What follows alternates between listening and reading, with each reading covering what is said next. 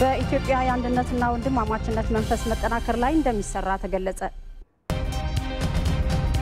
ወደ ተባበሩት አረብ ኤምሬቶች ህጋዊ ባልሆነ መንገድ የሚገቡ ኢትዮጵያውያን ለእንግልት እየተዳረጉ መሆኑን ተናገሩ። ነገ በሚካሄደው ምርጫ ካሸነፉ ለልማት ቅድሚያ እንደሚሰጡ የማላዊ ፕሬዝዳንት አስታወቁ።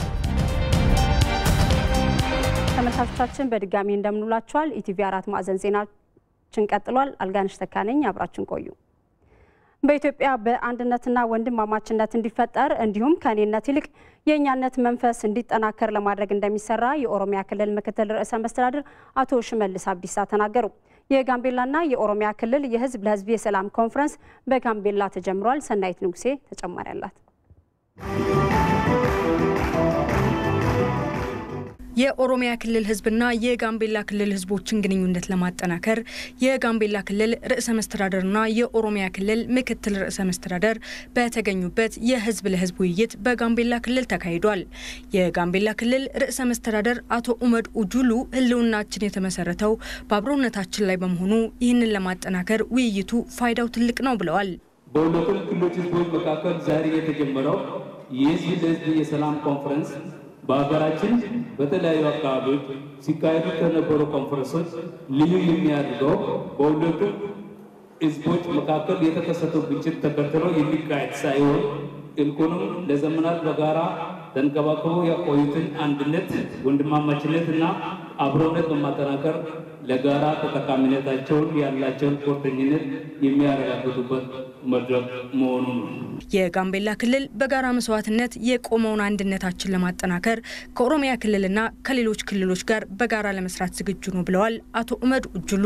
በሀገራችን የተጀመረው ለውጥ በማስቀጠል በአዲስ መንፈስ ለሀገር ግንባታ ለዘላቂ ሰላምና ዲሞክራሲ ስርዓት ግንባታ እንቅፋት የሆኑት የብሔርተኝነትና አካባቢ አመለካከቶች በጋራ በማውጋት ለልማት አጀንዳዎች ቅድሚያ ሰጥተን ከደህንነትና ሀገርነት ተላቀን አገራችን ኢትዮጵያ ሉዓላዊነቷን ጠብቃ ለማቆየት የጋምቤላ ህዝብ ከሌላ የኢትዮጵያ ህዝብ ጋር በተለይ ከኦሮሚያ ህዝብ ጋር ያለው በደም በታሪክ በመልካም ምድር የተሳሰረ አንድነት ዘላቂነት እንዲኖረውና ከሁለቱም ክልሎች አልፎ ለሀገራዊ ለውጥ ጭምር እንዲሆን የጋምቤላ ክልል ህዝብና መንግስት ከመቼም በላቀ ሁኔታ ትኩረት ሰጥቶ እንደሚሰራና ከጥንት ጀምሮ የኖረው የጋምቤላ ህዝብ የአብሮነት ባህል ተጠናክሮ እንደሚቀጥል በዚህ አጋጣሚ ለማረጋገጥ ይወዳል። የኦሮሚያ ክልል ምክትል ርዕሰ መስተዳድር አቶ ሽመልስ አብዲሳ የሁለቱ ክልል ህዝቦች ለዘመናት አብረው የዘለቁ በደም የተሳሰሩ ናቸው።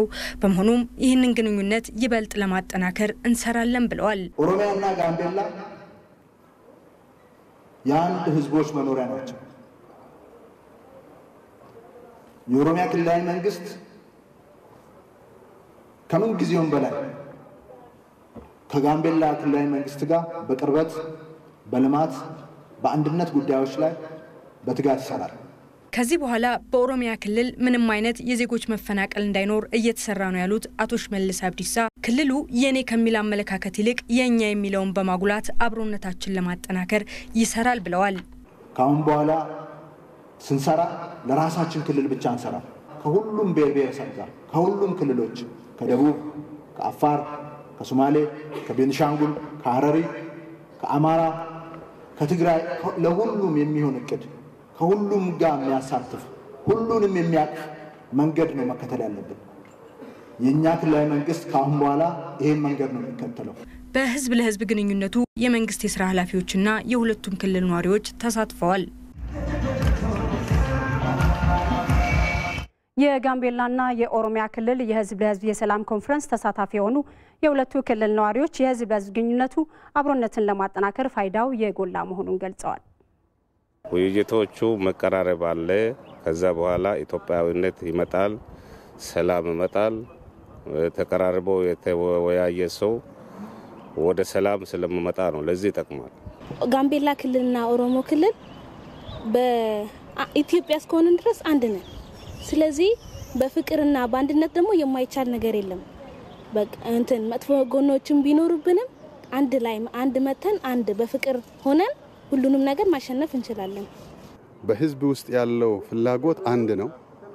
ማንንም ኢትዮጵያው ሀገሩ ሰላም እንድትሆን ይፈልጋል። ሁላችንም ኢትዮጵያ ሀገራችን በአንድነት በስምነት በጋራ በምቾት የምንኖርባት ኢትዮጵያ ብለን እንጸልያለን። ሰላም የበለጠ እንዲሰፍር ህዝቦችን ማቀራረብ፣ ሽማግሌዎችን አንድ ጋር አድርጎ ማወያየት፣ ጎረቤት ለጎረቤት እንዲተሳሰባስበው የሰላምን ጉዳይ ማውራት ይሄ ነው እንግዲህ ለሰላምና ለልማት ለዲሞክራሲ መስመሩን የሚያስይዝ እንዲሁ ያው የዜጎችን የመልካም አስተዳደር ምኞታቸው እንደመሆኑ መጠን ያው ይህን መድረክ ራሱም አስፈላጊው መድረጉም ያው ጥሩ ነው ለክልላችን እንዲሁ ለመንግስታችን እንደዚህ አይነት ፍቅር ይሰጣል፣ ሰላም ይሰጣል፣ እርስ በእርስ ተተዋወቃለህ።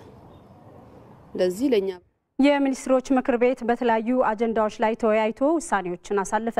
የሚኒስትሮች ምክር ቤት ከትናንት በስቲያ ባካሄደው 68ኛ መደበኛ ስብሰባ በተለያዩ አጀንዳዎች ላይ ተወያይቶ ውሳኔዎችን አሳልፏል። ምክር ቤቱ የሽብር ወንጀልን ለመከላከልና ለመቆጣጠር በተዘጋጀው ረቂቅ አዋጅ ላይ በዝርዝር ከተወያየ በኋላ ማሻሻያዎችን በማከል ይጸድቅ ዘንድ ለሕዝብ ተወካዮች ምክር ቤት መርቶታል። ከዚህ ባለፈ ምክር ቤቱ የተጨማሪ እሴት ታክስ አዋጅን ለማሻሻል ተዘጋጅቶ በቀረበ ረቂቅ አዋጅ ላይ ከተወያየ በኋላ አንዳንድ ማስተካከያዎችን በመጨመር እንዲጸድቅ ለሕዝብ ተወካዮች ምክር ቤት አስተላልፏል። በተጨማሪም በማዕድንና ነዳጅ ሚኒስቴር ተዘጋጅተው በቀረቡ 3 ከፍተኛ ደረጃ የማዕድን ማምረት ስምምነት ፈቃዶች ላይ ከተወያየ በኋላ ስምምነቶቹ በስራ ላይ እንዲውሉ መወሰኑን ከጠቅላይ ሚኒስትር ጽሕፈት ቤት ያገኘነው መረጃ ያመለክታል። በባሌ ዞን ጎባ ከተማ ከወራት በፊት ተፈጥሮ በነበረው ግጭት የተሳተፉና ግጭቱን ያስተባበሩ እንዲሁም በነዋሪው ላይ ጉዳት እንዲደርስ ያደረጉ ግለሰቦች በሕግ እንዲጠየቁ ማድረጉን የጎባ ከተማ አስተዳደር አስታወቀም።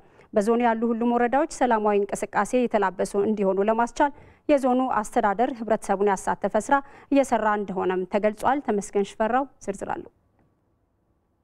በሰላምና ጸጥታዋ የምትታወቀው የጎባ ከተማ ከወራት በፊት በተነሳ ለከተማውም ለነዋሪውም እንግዳ በሆነ ግጭት ከንብረት ውድመት እስከ ህይወት መጥፋት የሚደርስ ጉዳትን አስተናግዳለች። የከተማው አስተዳደርና ህዝቡ በተፈጠረው ችግር ዙሪያ በመወያየት ችግሩን በሀገሬው ባህል መሰረት በእርቅ ፈተው ከተማዋ ወደ ተለምዷዊ ሰላማዊ እንቅስቃሴ መልሷታል። የጎባ ሀገር ሽማግሌዎች እንደሚሉት መነሻ መሰረት የሌለውን ግጭት በንግግር ከቋጩት ወዲህ የድሮን ጎባ መመለስ እንደቻሉ ይናገራሉ። ሀገር ሽማግሌዎች ብዙ ጊዜ ለፍቶ ወደ ሰላም መጥተዋል። በአሁኑ ጊዜ ሰላም ነው፣ ምንም ችግር የለም።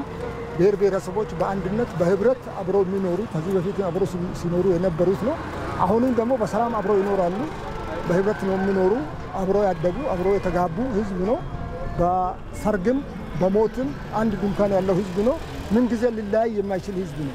በአሁኑ ሰዓት የሚታየው ነገር በተሰራው ስራ ትልቅ ለውጥ መጥቷል ማለት ይቻላል።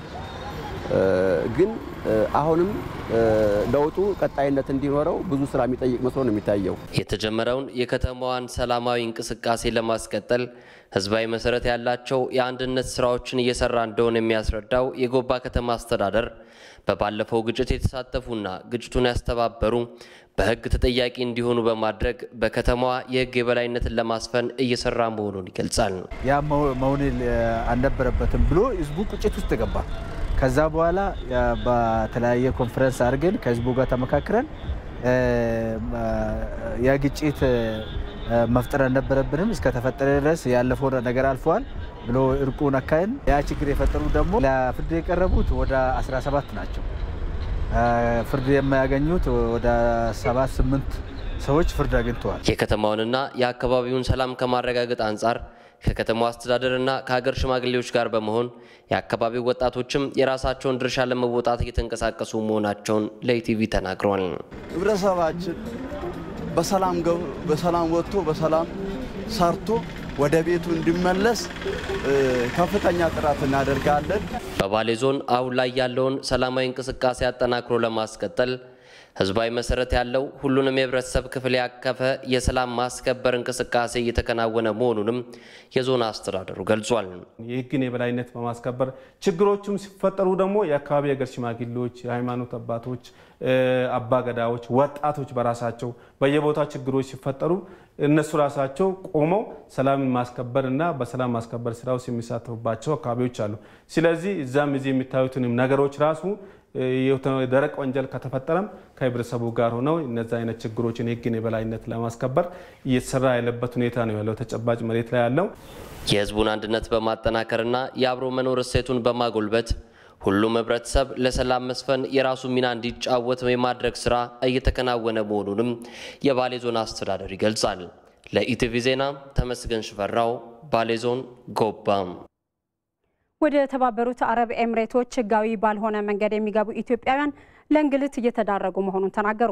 በተባበሩት አረብ ኤምሬቶች የሚገኘው የኢትዮጵያ ኤምባሲ በበኩሉ ኢትዮጵያውያኑ ወደ ኤምሬቶች በሚገቡበት ወቅት ለኤምባሲው ስለማያሳውቁ መብታቸውን ለማስከበር መቸገሩን የገለጸው ፍሬው በኩረጽዮን ቀላል የማይባሉ ኢትዮጵያውያን ወደ ተባበሩት አረብ ኤምሬቶች የሚገቡት ህጋዊ ባልሆነ መንገድ በደላላና በኤጀንሲዎች አማካኝነት ነው። በአቡዳቢ የሚገኘው የኢትዮጵያ ኤምባሲ ያዘጋጀው መጠለያም ችግር የገጠማቸው በርካታ ኢትዮጵያውያንን ሳያስተናግድ አይውልም።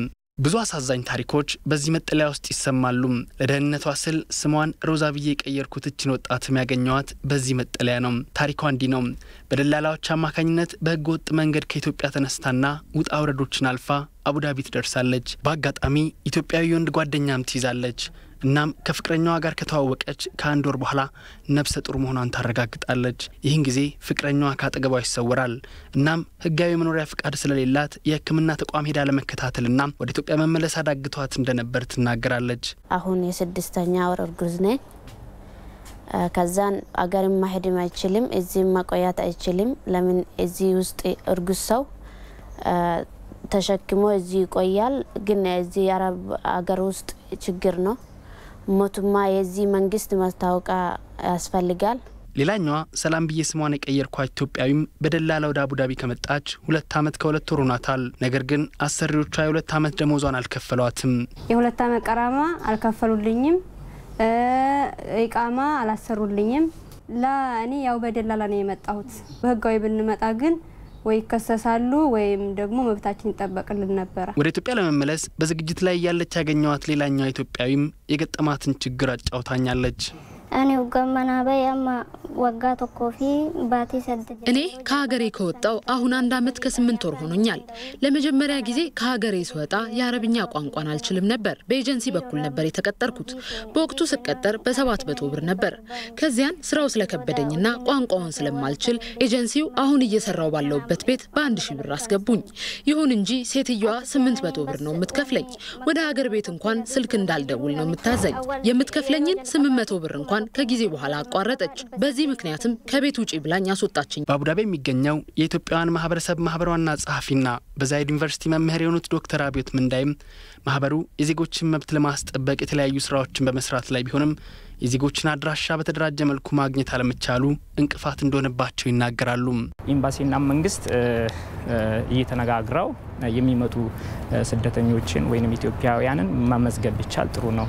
አሁን ዩኤኢ ውስጥ የተባበሩት አረብ ኤሚሬት ውስጥ ከ100,000 በላይ ኢትዮጵያውያን አሉ ይባላል። ግን ትልቅ ዳታቤስ ተሰርቶ የተመዘገቡበት የት ነው አድሬሳቸው፣ ችግር ቢያጋጥማቸው የት ነው ብለን ቀጥታ ሄዶ የማግኘቱ ቻንሱ የለንም። ስለዚህ እሱ መሰራት መቻል አለበት። በተባበሩት አረብ ኤሚሬቶች የኢትዮጵያ ባለሙሉ ስልጣን አምባሳደር ሱሊማን ደደፎም ኢትዮጵያውያን ወደ የተባበሩት አረብ ኤሚሬቶች በሚገቡበት ወቅት ለኤምባሲው እንደማያመለክቱ ገልጸዋል። በቅድሚያ ከሀገራቸው ሲወጡ በህጋዊ መንገድ አይወጡ፣ በህገ ወጥ መንገድ ወጥተው በህገ ወጥ መንገድ ለመኖር ይፈልጋሉ። ይሄ አያስገድም። ሁለተኛ በቂ ስልጠና ይዘው አይመጡ። ሶስተኛ ሲመጡ በዚህ አይነት ሁኔታ መጥቼ እዚህ ነኝ ብለው ለኤምባሲው ሪፖርት አያደርጉ። ኤምባሲው ያሉበትን ሁኔታ አያውቅም። ደላሎቹ ደግሞ እነዚህ ዜጎች ከኢትዮጵያ ኤምባሲ ጋር እንዳይገናኙ ነው የሚፈልገው። ዜጎቹ ለዚህ ተመቻችተው እንትን ስለሚሉ የኢትዮጵያኖችን መብት ለማስከበር ትልቁ ችግር ትልቁ እንቅፋት ዜጋው ራሱ። በተባበሩት አረብ ኤሚሬቶች በመቶ ሺዎች የሚቆጠሩ ኢትዮጵያውያን እንደሚኖሩ ይገመታል። አብዛኛዎቹም በቤት ሰራተኝነት በጉልበትና በንግድ ስራ የሚተዳደሩ ናቸው። በዚህ ጉዳይ ላይ ተጨማሪ መረጃ የሰጡን የሰራተኛና ማህበራዊ ጉዳይ ሚኒስትር ዶክተር ኤርጎጌ ተስፋዬ በህገወጥ መንገድ ዜጎችን ወደ ተባበሩት አረብ ኤሚሬቶች በሚወስዱ ህገወጥ ደላሎች ላይ መንግስት እርምጃ እየወሰደ መሆኑን ገልጸዋል። እስካሁን እንግዲህ የተጀመሩ ስራዎች አሉ። የሚኒስቴር መስሪያ ቤቱ ከሌሎች አጋር አካላት ጋር አንድ ላይ በመሆን ህጋዊ ያልሆነው መንገድ ተከትለው ሲሰሩ የተገኙት ላይ ህጋዊ እርምጃ እንዲወሰድ ለህግ አቅርቧቸዋል ማለት ነው። ስለዚህ ይህንን ስራ አጠናክረን የምንቀጥል ነው የሚሆነው። ወደ 390 ከዛም በላይ አሁንም እየተመዘገቡ ያሉ ህጋዊ ኤጀንሲዎች አሉ። ስለዚህ ይሄ ህጋዊው መንገድ ህገወጡን አያበረታታውም፣ የህገወጡን መንገድ ይዘጋዋል ማለት ነው። ስለዚህ በዚህ አግባብ የምንወስደው እርምጃ አስተማሪነቱ ከፍ ያለ መሆኑን ከዚህ መረዳት እንችላለን። ከሀገር ውስጥ በህጋዊ ኤጀንሲዎች አማካኝነት ወደ ተባበሩት አረብ ኤሚሬቶች የሚሄዱ ዜጎች እዛ ከገቡ በኋላ ለሚገጥማቸው ችግር ፈጣን ምላሽ ለመስጠትም አስፈላጊ ዝግጅቶች መጠናቀቃቸውን ነው ሚኒስትሯ ዶክተር ኤርጎጌ ተስፋዬ ያስታወቁት። ይህንን በተመለከተ የሚኒስቴር መስሪያ ቤቱ ከተቀባይ ሀገራት ጋር ከውጭ ጉዳይ ሚኒስቴር ጋር በመሆን ስምምነቶች እንዲፈረሙ ሆነዋል ማለት ነው። ከዚህ በተጨማሪም የዜጎችን ጉዳይ በቅርበት መከታተል እንዲቻል የሌበር አታሼ ወይም ደግሞ የአሰሪና ሰራተኛን ጉዳይ የሚከታተል በየቆንጽላ ጽሕፈት ቤቶቻችን ወይም በየኤምባሲዎቻችን በተለይ በስፋት ዜጎቻችን የሚሄዱበት አገራት ላይ የመመደብ ስራ ተጀምሯል። የበጀት የመመደቡንም ስራ እየሰራን እንገኛለን ማለት ነው። በሆለታ ለ2 ዓመታት በተቆራረጠው የመብራት ችግር ምክንያት ችግር ውስጥ መግባታቸውን ነዋሪዎች ገልጸዋል። በከተማዋ ባለፉት ዓመታት በአስተዳደሩ ላይ የሚነሱ ጥያቄዎች ተገቢ ምላሽ እያገኙ አይደለም ብለዋል ነዋሪዎቹ። ሐምራዊት ብርሃኑ ተጨማሪ አላት። ከአዲስ አበባ በቅርብ ርቀት የምትገኘው ሆለታ በአቅራቢያ ካሉ ከተሞች በተለየ የተባባሰ ኤሌክትሪክ ኃይል መቆራረጥ ይታይባታል። ተደራጅተው የስራ እድል የተፈጠረላቸው የከተማ ወጣቶችም የኤሌክትሪክ ኃይል ለረጅም ቀናት መቆራረጡ መልሶ ስራ እያስፈታቸው ስለመሆኑ ይናገራሉ። በማይክሮ ተደራጅተው ስትሰሪ በጣም ብዙ ችግሮች አሉ። ገንዘብ ትበደሪያለሽ። ለምሳሌ ብድር አለብን፣ ያንን ብድር መክፈል አለብን። ይሄ የምንሰራበት ቤት ደግሞ ኪራይ ነው። የከተማ አስተዳደር አከራይቶን ነው ኪራይ እንከፍልበታለን። ያንን ኪራይ መክፈል አለብን። ልጆች ትምህርት ቤት ይማራሉ፣ የትምህርት ቤት መክፈል አለብን። ሰራተኞች አሉ፣ የሰራተኞች መክፈል አለብን። በዚህ ሁኔታ ግን ያ ሁሉ ነገር ቆሟል። ቀጥሎ ደግሞ ሰኔ ነው አሁን ከዚህ በኋላ ግብር የምንከፍልበት ጊዜ ነው። ያም ነገር ደግሞ ሌላ ችግር ነው እኛ ላይ እና ስራ መስራት አልቻልንም በመብራት የተነሳ። በከተማዋ ያለፉት 2 ዓመታት የሚበዛው ጊዜ መብራት አልባ ስለመሆናቸው የከተማዋ ነዋሪዎች ነግረውናል። ይህ በእያንዳንዱ ቤትና ድርጅት የረጅም ጊዜ የቅሬታ ምንጭ እንደሆነ ቀጥሏል። አንድ ጣሳ ጤፍ 30 ብር ተገዝቶ በመብራት ምክንያት ከተደፋ ወፍጮ ቤት እህል ካልተፈጨ ነዋሪው እየተበደለ ነው አይደለም። በዛ ላይ ላልተጠቀምነው የመብራት ፍጆታ የተጋነነ ክፍያ ክፈሉ ይሉናል። ለምሳሌ እኔ 18200 ብር ከ30 ሳንቲም ክፈይ ተብያለሁ። አቅም ስለሌለኝ አልከፈልኩም። ብሔራዊ ፈተና የሚወስዱ ተማሪዎች እንደሚታወቀው ከሌላው ጊዜ በተለየ የጥናት ሁኔታ ያስፈልጋቸዋል። ለማጥናት ደግሞ መብራት ያስፈልገናል። ትምህርት ቤት ውስጥ ፕላዝማ አለን በሚገባ። ሰው መብራት ከሌለ እንዴት አድርገን ነው ፕላዝማስ የምንጠቀመው? ቀን ስራ ሰርቶ የትምህርት እድል ማታ የሚማሩ ተማሪዎች አሉ በብዛት። አሁን የትምህርት እድል እንዳያገኙ በመብራት ምክንያት ይሄ ቆመዋል። መብራት ባለመኖሩ ምክንያት ሲስተም የለም። ይህ ደግሞ ተጠቃሚዎች እንዲንገላቱና ብራቸውን አውጥተው ለሚፈልጉት ነገር እንዳይጠቀሙ አድርጓል። እኛም ስራ ላይ ተጠቃሚ እንዲሸሽ እያደረገ ስለሆነ ጄኔሬተር ነው የምንጠቀመው። ጄኔሬተሩም ስለሚግል ለተወሰነ ሰዓት ነው የምንሰራው። የሆለታ ከተማ አስተዳደር የመብራት ኃይል ለረጅም ጊዜ የመቋረጥ ችግሩ ሊከሰት የቻለው የኃይል አቅርቦቱና የህዝብ ፍላጎቱ ባለመመጣጠኑ ነው ብሏል። የኃይል ፍላጎቱ እየጨመረ በመምጣቱ ያንን ማስተናገድ ስላልተቻለ መፍትሄ እንዲያገኝ ስንጠይቃቸው መፍትሄ መሆን የሚችለው ከዚህ በስተ ደቡብ በሰበታ መንገድ ላይ 7 ኪሎ ሜትር 6 ኪሎ ሜትር ላይ በግምት ይገኛልና ስራውን ሲጀምር ለሆለታ ከተማ ትክክለኛ መፍትሄ መሆነው እሱ ነው የሚለው እንደ መፍትሄ የተሰጠን ከኢትዮጵያ ኤሌክትሪክ ኃይል አገልግሎት። አስተዳደሩ በከተማው የተጋነነ የመብራት ኃይል አገልግሎት ክፍያ በነዋሪው ላይ መከሰቱ የአሰራር ችግር ስለመሆኑ ይቀበላል። ችግሩ የሲስተም ከላይ እስከታች ያለመገናኘትና ያለመናበብ ስለሆነ በጫና ያልከፈልክ እንዲ ካልሆነ ደግሞ ይቆረጥብሃል የሚል ነገር ስለሌለ ሰው በትዕግስት ሲስተሙ እስከተስተካከለ ከፌደራል ወደ ክልል ስለመጣ እንዲጠብቅ በዚሁ መልእክቴንም ለማስተላለፍ እወዳለሁ። ለዓመታት በተጋነነ የመብራት መቆራረጥ በተቸገረ ከተማ ይህ አስተዳደራዊ ክፍተት ችግሮቹን አባብሷቸዋል። ለሙስና የተጋለጠው ይህ አሰራር እንዲስተካከል ከአስተዳደሩ አቅምና ቁርጠኝነትን ነዋሪው ይጠብቃል። በዚህ ጉዳይ ላይ የሚመለከታቸው አካላት ምላሽ እንዲሰጡን ጥረት እያደረግን ነው። ምላሹን እንደሰጡን ወደ እናንተ የምናደርስ ይሆናል። ከዚሁ ዜና ጋር በተያያዘ በከተማዋ የውሃ አቅርቦት ችግር እየተባባሰ መምጣቱን ነዋሪዎቹ ለኢቲቪ ተናግረዋል። እንደ አማራጭ ጥቅም ላይ እየዋለ ያለው የጉድጓድ ውሃም የጤና ችግሮችን እያስከተለ ስለመሆኑ ይናገራሉ። እንኳን ከፍት ቀርቶ ሰው ሁሉ ቃልቋል። በጣም እንስቸገር ነው። ከዚህ ምን ይቀዳው ማለት ነው። በ2 ብር ነው አንድ ጃርካን ማለት ነው። ከዚህ ሲያልቅ ደግሞ ይሄ ዘጋን ወዴት የምንሄድበት ቦታ የለም። ሆቴል ሁሉ በውሃ ነው የሚሰራ፣ ቤት ውስጥ በውሃ ነው የምንሰራው። ውሃን በመናገኝበት ሰዓት ውሃ ጥራቱን የጠበቀም አይደለም፣ ንጹህ ውሃም አይደለም።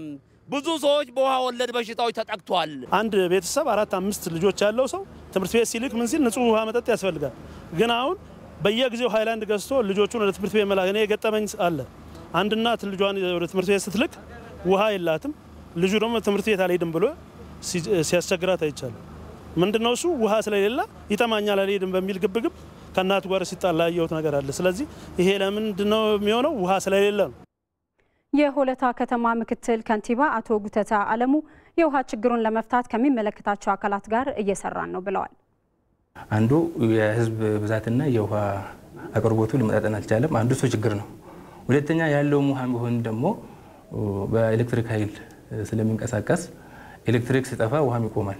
እጥረቱ እንዳለ ሆኖ ያንን መፍትሄ ለመስጠት በ53 ሚሊዮን ብር በአሁኑ ጊዜ በውሃ ቢሮና ማዕድን ትልቅ ፕሮጀክት ተሰራ ነው ያለው። እሱ ፕሮጀክት 8ቱንም ቀበሌ ያካተተ ወደ 20 የውሃ ቦኖችን ያቀፈ እሱም በዚህኛው ዓመት በያዝነው ዓመት መጨረሻ እንደሚጠናቀቅና የውሃ ችግሩ የመብራት ችግሩ ከተቀረፈ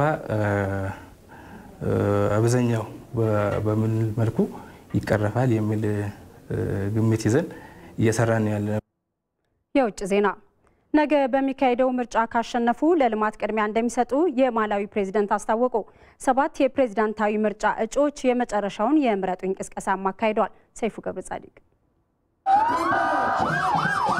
ማላዊ ነገ ነው ዜጎቿ በጉጉት የሚጠብቁትን ምርጫ የምታካሄደው። ማላዊያን ፕሬዝዳንታቸውን የፓርላማ አባላትና ካውንስለሮችን ለመምረጥ ተዘጋጅተዋል። 20 ሚሊዮን ከሚጠጋው ህዝብ 7 ሚሊዮን ገደማ የሚሆኑት ድምጽ ለመስጠት የተመዘገቡ ሲሆን በቅርቡ በአገሪቱ በተከሰተው ኢዳ በተሰኘ ከባድ ዝናብ የቀላቀለ አውሎ ነፋስ 90,000 ዜጎቿ ከቀያቸው ቢፈናቀሉም እነሱም ድምጽ እንዲሰጡ ሁኔታዎች ተመቻችተውላቸዋል። የፕሬዝዳንታዊ ምርጫው ተፎካካሪዎች 7 ሲሆኑ ሁሉም በምረጡኝ ዘመቻቸው የመራጮችን ቀልብ ለመሳብ ቅስቀሳ አድርገዋል። ከእጩዎቹ አንዱ በፈረንጆቹ 2014 ወደ መሪነት የመጡት ፒተር ሙታሪካ ከቀድሞ ምክትላቸው የአይሲፒኤሱ ላዛሩስ ቻኪያራ ጠንካራ ፉክክር እንደሚገጥማቸው ይጠበቃል። ማላዊን በትክክለኛው መንገድ እንድትጓዝ እያደረግኩ ነው የሚሉት ሙታሪካ ለልማት ቅድሚያ እንደሚሰጡ ነው በምረጡኝ ዘመቻቸው ላይ ያስታወቁት። ወጣቱን በቴክኒክ ኮሌጆች ውስጥ እውቀት እንዲገበይ እየተደረገ ነው። ይሄ ደግሞ በሁሉም የሀገሪቱ ክፍል ተደራሽ ሲሆን እነሱ በልማቱ ግንባር ቀደም እንዲሆኑ ነው ባለፈው ሐምሌ መንግስት ስራውን የጀመረው። ማላዊ ግማሽ ያሉ ዜጋ በድህነት ውስጥ የሚኖር ሲሆን 1/3ኛው ደግሞ ኑሮውን የመሰረተው በግብርና ላይ ነው። ማላዊ ነጻነቷን ያገኘችው በፈረንጆቹ 1964 ቢሆንም የብዙሃን ፓርቲ ዲሞክራሲን ገቢራዊ ማድረግ የጀመረችው ግን በ1994 ላይ ነው። ሁሉም የምርጫ ተፎካካሪዎች ሙስናን፣ ስራ አጥነትና የምግብ እጥረትን ለመቅረፍ እንሰራለን ሲሉ ተደምጠዋል። በምርጫው ድምጿን ለመስጠት የተዘጋጀችው ማላዊትም ድህነትን እንድናሸንፍ የሚያደርግ መሪ ነው የሚያስፈልገን ትላለች። እኔ ድምጽ የምሰጠው ድህነትን ለማሸነፍ አቅሙም ዝግጁነቱም ላለው እጩ ነው። ህዝቡን የሚያስደስት መሪ እንፈልጋለን። ህዝቡ ገንዘብ የለውም፣ ኑሮውም በድህነት ውስጥ ሲሆን ከዚህ ችግር የሚያወጣ ፕሬዝዳንት ያስፈልገናል። ማላዊ የጸጥታ ችግርም አለባት። የአምነስቲ ኢንተርናሽናል መረጃ እንደሚያመለክተው ከፈረንጆቹ 2014 አንስቶ 163 ጥቃቶች በሀገሪቱ ተፈጽመዋል። በቆዳ ቀለማቸው ሳቢያ እየታደኑ የሚገደሉትን አልቢኖዎች ህይወት ለመታደግ ቃል የገቡት የ78 ዓመቱ የህግ ፕሮፌሰር ፕሬዝዳንት ሙታሪካ ጤንነታቸው ጥሩ እንዳልሆነ የሚናፈሰውን ወሬም አስተባብለዋል። የዋነኛው ተቃዋሚ ፓርቲ መሪ ላዛሩስ ቻኪያራ ደግሞ ጸረ ሙስና ላይ አተኩረዋል። በምረጡኝ ዘመቻቸው በመላ ሀገሪቱ ነው የምርጫውን ዘመቻ ያካሄድ ነው። መልእክታችንንም በተገቢ ሁኔታ አስተላልፈናል። በሀገሪቱ ለውጥ ለማምጣት ተዘጋጅተናል። ሀገሪቱን ወደ አንድነት ለማምጣት ሙስናን ለመዋጋት ወሳኝ በመሆኑም እናምናለን። ምርጫው በሰላማዊ መንገድ እንዲጠናቀቅ ለሁሉም ፓርቲዎችና ደጋፊዎች ጥሪ መቅረቡን ሲጂቲኤንና አፍሪካ ኒውስ ዘግበዋል። የስዊዘርላንድ ዜጎች ጠንካራ የመሳሪያ ቁጥጥር በሀገሪቱ እንዲኖር ውሳኔ ያሳለፉ። ስዊዘርላንድ ከፍተኛ የሆነ የጦር መሳሪያ በግለሰቦች እጅ የሚገኝባት ሀገር ናት። 64 ለ36 በሆነ ድምጽ ተቀባይነትን ያገኘው ህግ ጠንካራ የጦር መሳሪያ ቁጥጥር ስርዓት በሀገሪቱ እንዲኖር ያስችላልም ተብሏል። በፈረንጆቹ 2015 በፓሪስ የተፈጸመውን የጅምላ ግድያ ተከትሎ የአውሮፓ ህብረት በጦር መሳሪያ ላይ ቁጥጥር ሊያመጣ የሚችል ህግ ስራ ላይ ያውላል። ስዊዘርላንድ የህብረቱ አካል ባትሆንም ጠቀሜታውን በመገንዘብ በአብላጫ ድምጽ መጽደቁን ቲአርቲ ወርልድ ዘግቧል።